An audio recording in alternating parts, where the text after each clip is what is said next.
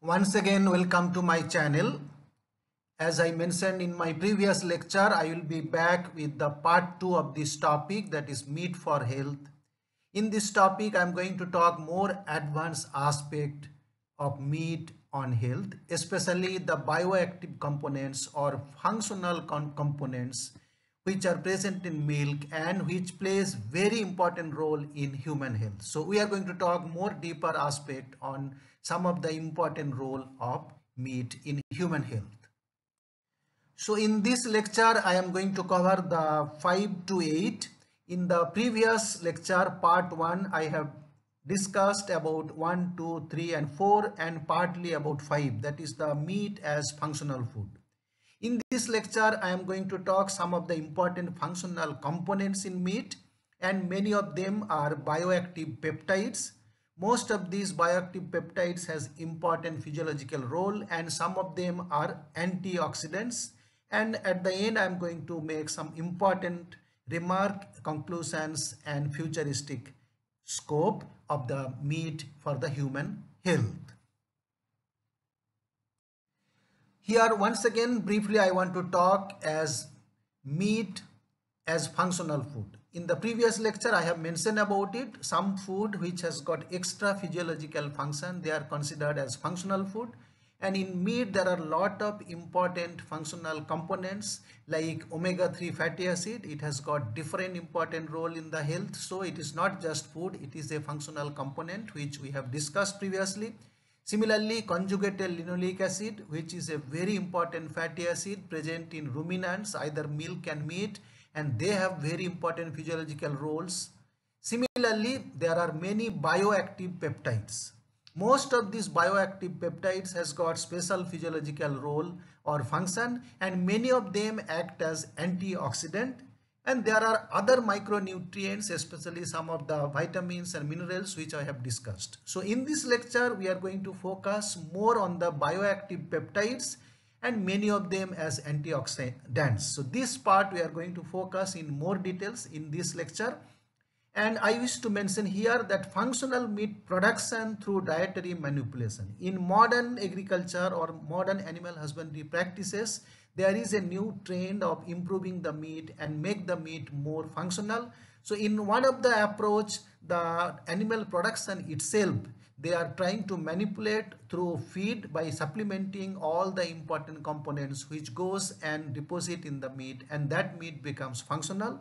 Similarly, functional meat products are prepared during processing. In this case, during processing, different functional components are added by fortification, and then such products become functional meat. So this is the background. Then we will go for the other aspect like bioactive peptides. So bioactive peptide is the main focus in this lecture, and these bioactive peptides are formed during processing, especially during the process of fermentation, whenever we make any fermented meat products, or sometimes they are coming from the digestion process. Small peptides, they can be absorbed, or sometimes they are formed after the absorption of amino acids. So these bioactive peptides are very important source from the meat, and they have multiple roles in human health like hypocholesterolemic. It can reduce the cholesterol, anti-hypertensive, diabetes prevention, antioxidant, anti-inflammatory, even antimicrobial, very common bioactive peptides. Sometimes they are anti-cancer or immunomodulatory. On the other side, presence of these bioactive peptides can improve the sensory properties, and sometimes they can increase the shelf life by virtue of their antimicrobial property. So we will read and understand more about them. Once again, let us understand about these bioactive peptides. So these peptides are coming either due to the processing, I said, food processing, or due to the fermentation, or sometime in vitro digestion, or we prepare the hydrolyzed proteins and the in vivo digestion. Now these bioactive peptides, in the one side it has an impact on the food quality. They become a part of the browning reaction, or also called non-enzymatic browning or Maillard reaction.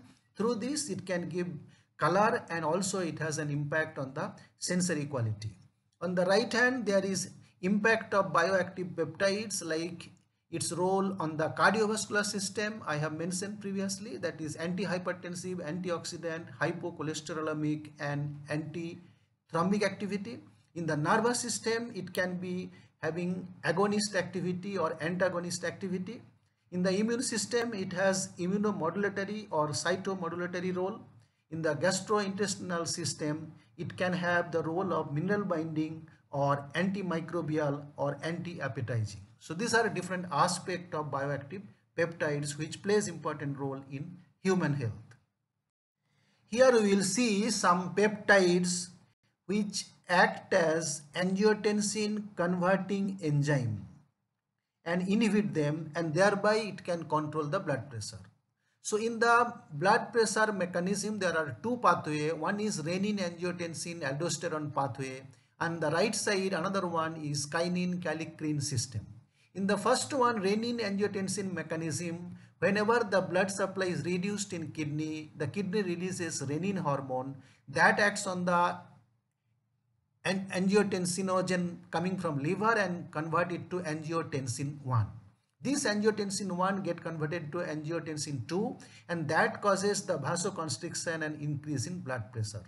Now in this process, angiotensin converting enzyme playing a very important role. Now some meat-borne peptides can inhibit this enzyme and prevent the formation of angiotensin 2, and thereby can prevent the increase in blood pressure. Similar mechanism works through adrenal cortex also by increasing the aldosterone secretion and reducing the reabsorption of sodium and water by increasing their absorption, and blood pressure is also increased. Whereas in the right side, there is a mechanism to decrease the blood pressure through kininogen, which acts on bradykinin, and that get converted to inactive peptides by the presence of angiotensin converting enzyme.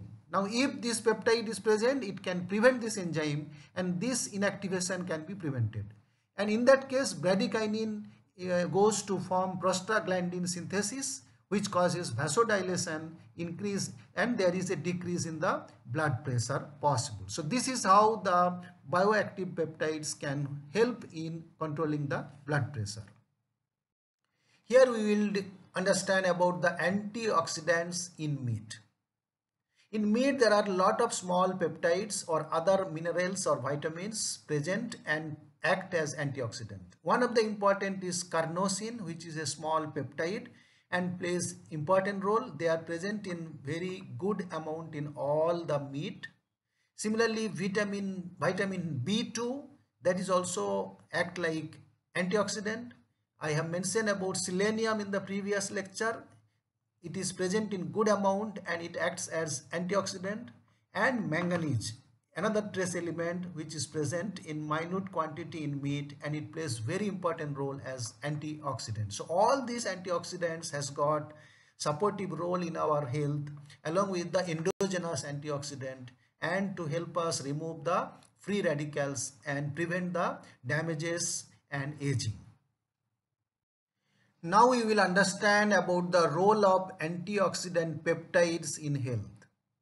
Some of these we are going to discuss in more details, like carnosine has a role in retinal health, and carnosine, anserine and creatine has a role in renal health, cardiovascular health, neurological health, skeletal muscle health, metabolic health, immune system health. 4-hydroxyproline, it has a role in immune system, gastrointestinal health, skin health, bone health, health of other connective tissue. The taurine, this is a very special amino acid which has important role in retinal health, renal health, cardiovascular health, neurological health, skeletal muscle health, metabolic health, immune system.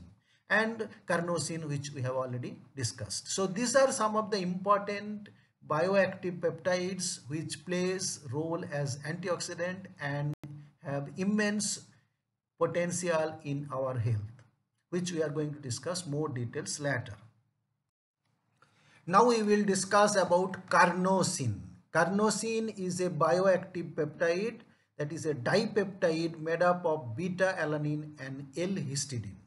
So beta-alanine can come from breakdown of any other components like thymidine, uracil and other dietary dipeptides either from meat.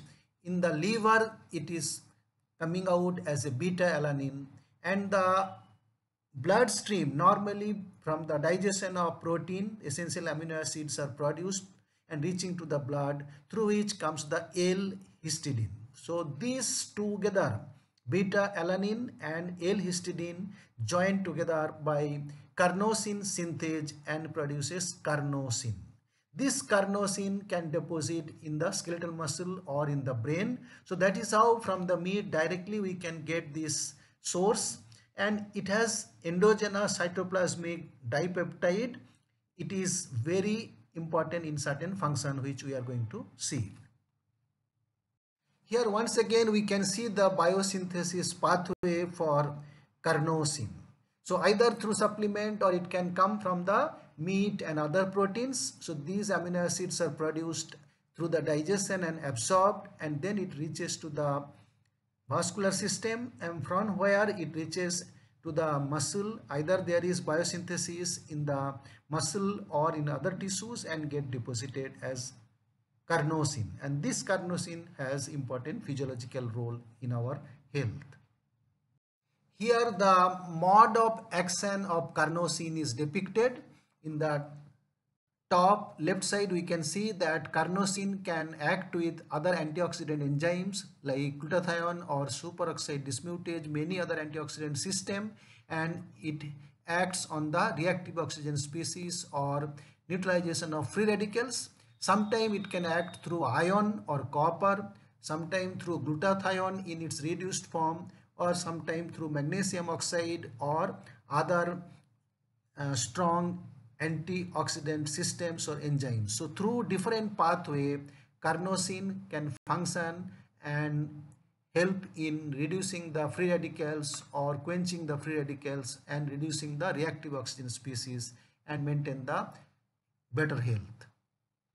Here is another important bioactive peptide, that is carnitine. Carnitine has a very special role in metabolic pathway, especially in fat metabolism. So here the blue portion is the mitochondria and the yellow portion is the cytoplasm. Normally in the cytoplasm the energy production takes place through TCA cycle, but as and when required the fat also undergo the metabolic process to produce energy. So whenever fat oxidation is required, it is called beta oxidation. In this process, carnitine plays very important role, and this mechanism takes place inside the mitochondria. In this process, the carnitine acts along with the fatty acid coenzyme A and taking the fats inside the mitochondria, from which the energy is produced. So carnitine plays important role between the Krebs cycle and the beta oxidation for the production of enzyme. Here once again the mechanism of action of carnitine is explained. The outer yellow is the outer membrane of mitochondria and the inner yellow is the inner mitochondrial membrane. Between these two membranes there is an important mechanism going through by fatty acyl coenzyme A and the carnitine. So this carnitine along with coenzyme A plays important role for transporting the fatty acids and bringing them inside the mitochondria for the production of energy through the beta oxidation. So this is how the carnitine plays very important role in alternative oxidation or energy production in the mitochondria, especially from the fat source. Now we will talk about another important amino acid which has got physiological role, that is called taurine. So taurine is truly not a amino acid. Here in place of carboxyl group it has got a sulfonyl group. So sometime it is considered as amino acid, though it is a pseudo amino acid. So this is the structure and it plays very important role. Some of the aspect we are going to discuss. We have seen the structure of taurine. This is abundantly available through seafoods, meat, egg, chicken, cheese and milk. That is the foods of animal origin. They are rich in taurine, and the benefits are like it acts like antioxidant. It is having a detoxification role in the body. It can reduce the diabetes or sugar level. It has a role in eye disease and it has a role in male fertility. So little more details we will see next. The mode of action of taurine. It acts in four different aspects. One is cellular redox homeostasis, that is in solving the cellular stress due to the oxidative products, then muscle regeneration, in muscle degeneration, and in exercise performance. A taurine in cellular redox homeostasis and muscle function. Here we can see that it has a role in antioxidant defense, in reactive oxygen species overload, in lipid peroxidation, in inflammation, in muscle atrophy, in apoptosis, in myogenic differentiation. Then it is having a role in post-exercise recovery. Nowadays, everybody does bodybuilding exercise. It has a role in excitation, contraction, coupling, and it has a role in mitochondrial bioenergetics, that is the energy production mechanism. So taurine has got so many roles in the system, especially on the energy production and oxidative products and muscle regeneration. Here once again we will see the action of taurine. It acts like osmolyte in ion channels, in intracellular calcium regulator, antioxidant, anti-inflammatory, anti-proliferative, and anti-endoplasmic reticulum stress. Its main target tissues are like in the CNS, it has a inhibitory action. In heart, it increases the ionotropism and antiarrhythmic action. In vascular system, vasorelaxation and reducing the blood pressure. Also atherosclerotic plaque. In immune system, it has got a immunostimulant action. In liver, it is having a role in bile salt synthesis. In skeletal muscle, it increases the skeletal muscle performance, control of membrane excitability, control of phenotype properties. In genitourinary system, it has a role in stimulating the fertility, and in pancreas, it increases the secretion of insulin. So it has got versatile role in different system, taurine. Now we will discuss about another bioactive components which is rich in meat, that is the coenzyme Q10. And in short, it is called CoQ10. Most of the foods of animal origin is a good source of it, especially the beef, muscle, liver and heart has got very high amount. Otherwise also in pork, muscle, heart, chicken, breast, wing and different fishes also to some extent a good source for this coenzyme Q10. So coenzyme Q10 is a combination of several vitamins which has got many vital roles which we are going to discuss. Here is some details about coenzyme Q10. Coenzyme Q10 is a fat-soluble compound primarily synthesized by the body and also consumed in the diet. Coenzyme Q10 is a member of the ubiquinone family of compounds, also known as ubiquinone or ubiquinol. All animals, including humans, can synthesize ubiquinones. Hence, coenzyme Q10 cannot be considered a vitamin. Coenzyme Q10 is required for mitochondrial ATP synthesis and functions as an antioxidant in cell membranes and lipoproteins. So though it is synthesized inside, many times it is not enough, or many times there can be some differences or deficiencies. That time the dietary supplement plays a very important role. Here we will see the mode of action of coenzyme Q10, which is also known as ubiquinone or semiquinone or ubiquinol. So it has got different status of existence. It has a role in mitochondrial electron transport. It has a role in lysosomal pH maintenance. It acts in plasma membrane and cell redox potential, that is the oxidation reduction status. It plays a role in signaling the modulation of gene expression. And it also acts as antioxidant and also support vitamin E and vitamin C in the oxidation antioxidant, because whenever the vitamin E or vitamin C acts, it get oxidized. Now this CoQ10 bring them back to reduced form and make them active. Similarly, it has role in apoptosis, that is the programmed cell death, modulation of the mitochondrial permeability, transition pore, etc. So coenzyme Q10 has role in different areas in our health. Here is 10 incredible health benefits of CoQ10. Number 1, boost energy and stamina. Number 2, reduces aches and pains, all kind of pains in the body. increases libido and fertility, balances your mood. So it has a role in mood elevation. It improves cardiovascular function. Number 6, enhances cognitive function. Number 7, combats headaches. Number 8, supports healthy vision and hearing. Number 9, improves oral health. And number 10, promotes smooth and youthful skin in the normal skin maintenance. Overall, this coenzyme Q10 virtually has no side effect even if we take in higher doses. So these are some of the important health benefits of coenzyme Q10.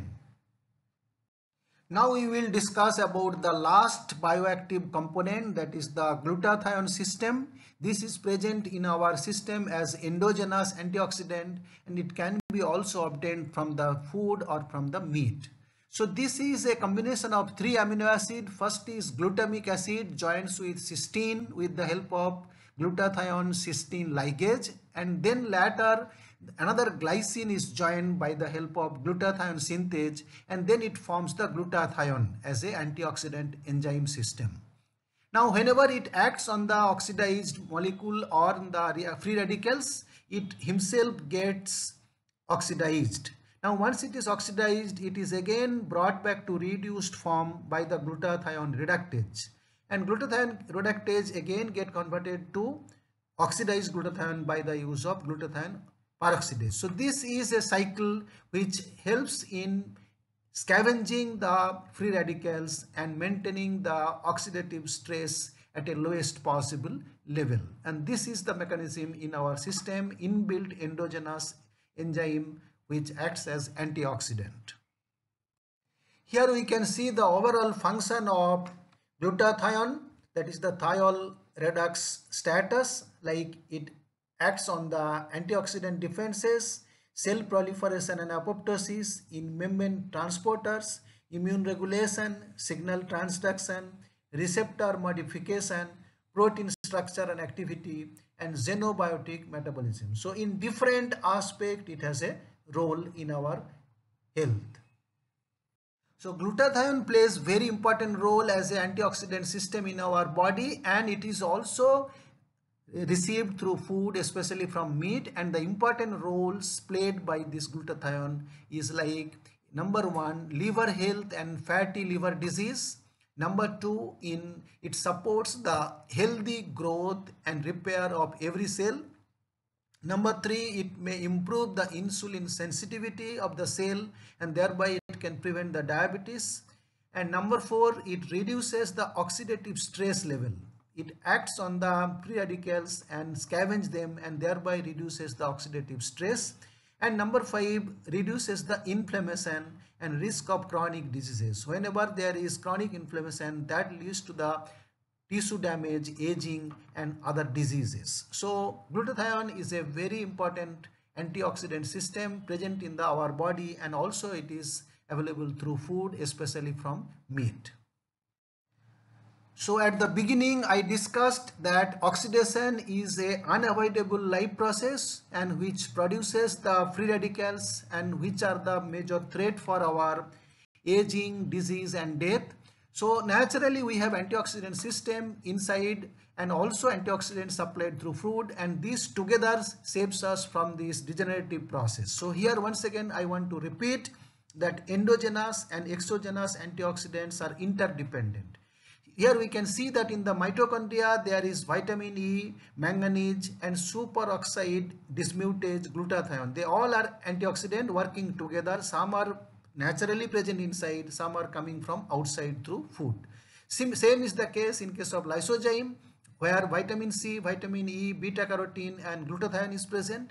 In case of DNA, there is a lot of damage due to oxidation, so that is prevented by again antioxidant like vitamin E and beta carotene.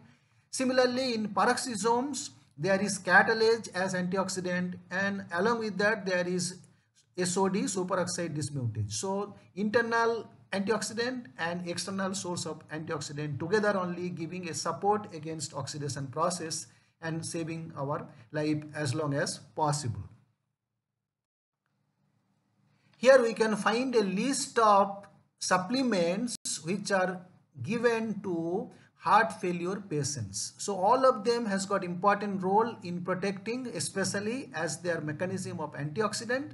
So most commonly used like coenzyme Q10, vitamin D, L-carnitine, probiotics, N3-PUFA, that is the omega-3 polyunsaturated fatty acid, L-carnosine, vitamin B1, iron, manganese, vitamin E, vitamin C. Most of these are of animal origin. So all these components, they can be considered as bioactive components. Some are peptides, some are non-peptides. Most of them has got antioxidant property and other physiological role, and that is how they can support in case of heart failure, and that is how they play important physiological roles in our health. Here briefly I want to throw some light about the future of health and nutrition. So our basic focus is the food. Food is playing very important role in nutrition, but beyond that it has role in maintaining the health and in physiology. So future is changing very fast. So there is a focus on personalized nutrition. Every individual, there can be separate, specific, target oriented nutritional approaches. So there are application of nutrigenetics, the modern science, nutrigenomics, the application of genomics in nutrition, then industrial products, there is genome-wide association studies, there is omics technology, there is application of development of biomarkers and gene diet interaction. So in earlier some stage I have mentioned that food or especially some nutrient can have influence on the gene expression. So these are the focus area for future for our health and nutrition. Here I leave certain points to ponder.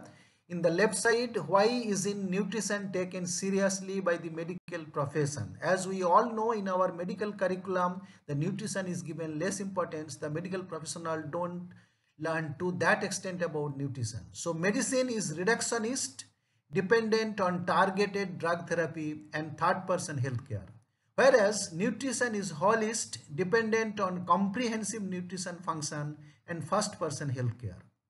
And if we think in the right side, why is in nutrition taken seriously by the nutrition science profession? So this is very interesting because it is far too much corporate interference. The nutrition aspect, now it has become nutritional supplement and nutraceuticals, which is fully under the control of big industry. So nutrition research and policy is seriously corrupted at the expense of human health. This is an area we need to think upon. Here are some of my final remarks, the take home, or you can say as the conclusion. Meat is extremely rich in essential bioactive components which plays essential physiological function. Oxidative damages is best protected by antioxidants. Many of them are available from muscle foods, work in tandem with endogenous antioxidants. Moderation is important to avoid harmful effects of meat. However, the per capita consumption of meat in India is so low that it's not of concern. And finally, consumption of meat being rich source of bioactive components improves the health status and reduces the risk of developing many diseases. So meat is very important for perfect health, especially countries like us where the consumption level is very less. Here is a final point, that is about the future focus, the modern science which is beyond genetics, or we call epigenetics. Here it proves that even beyond food, beyond nutrition, we have the power to regulate the gene expression. So this is the power of the mind, power of emotion. Through this we can even control the expression of gene. That's what is epigenetics. Sometime we will discuss more details about it. Thank you.